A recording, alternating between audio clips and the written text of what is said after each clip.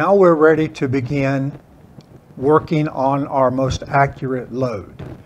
In order to do this, first we need to identify those ballistic variables that affect the accuracy of muzzle loaders. First is the interior condition of the bore. The second variable is the weight and size of the round balls. Then the next one is the amount and granulation of powder, the compressed thickness of your patching fabric, and the type and amount of lubricant that you place into those patches. In order to eliminate the human errors as much as possible, shoot your test targets from a stable bench rest using front and rear sandbags. Be as consistent as you can in the way you hold the rifle, align the sights, and squeeze the trigger. You also want to be consistent with the way you measure your powder in your powder measure. I like to slightly overfill that measure and then level it off when I turn the pouring spout that's attached to the measure over. If you don't have that pour spout, use a straight edge like the back of your knife. Remember not to shake or tap on the powder measure when you fill it. If you do that, the powder settles and you'll get inconsistent charge weights. Also, be consistent with the pressure you place on the powder charge when you seat the ball with your ramrod. Try to do that the same way each and every time.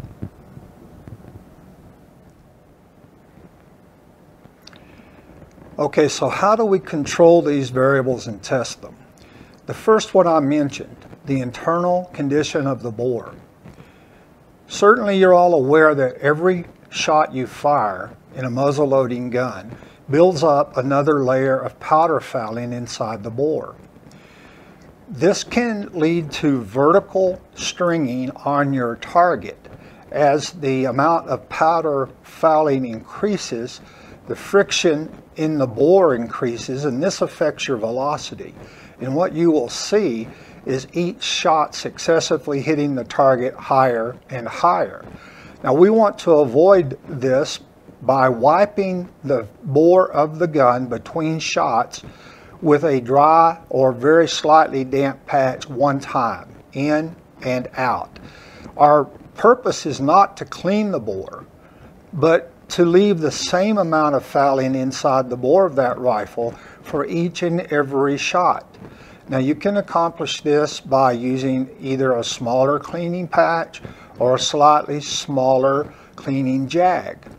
I like to put my cleaning jag in my electric drill and file it down while I rotate it in the drill until a dry patch will just pass down and back out the bore.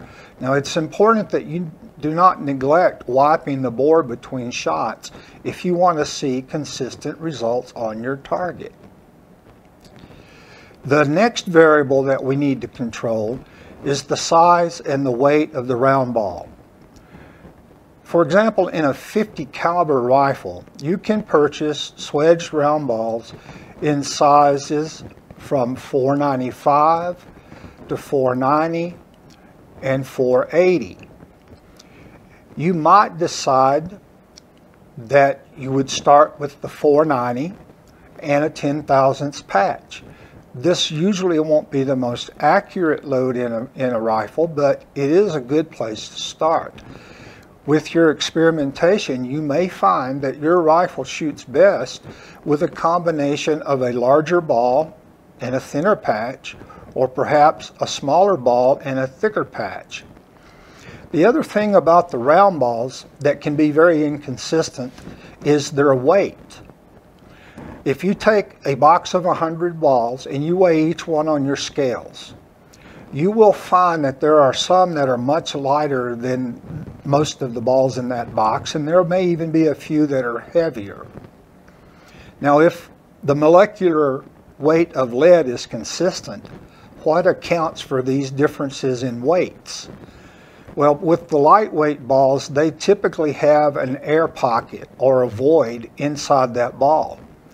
Unless that void happens to be perfectly centered, that ball will wobble in flight and produce a flyer on your target. It's essential that we eliminate those balls, or we will not know if the flyers on our targets are a result of the variable that we're testing or just an out of spec round ball. So it's important to eliminate those from the round balls that you're going to shoot while testing. On the other hand, you may find some balls that are much heavier than those other balls. Well, obviously those contain more lead. So how can this be? If you're casting your own round ball, as your hand tires from holding those handles together, you may not get the mold closed completely, and this would cause a larger ball.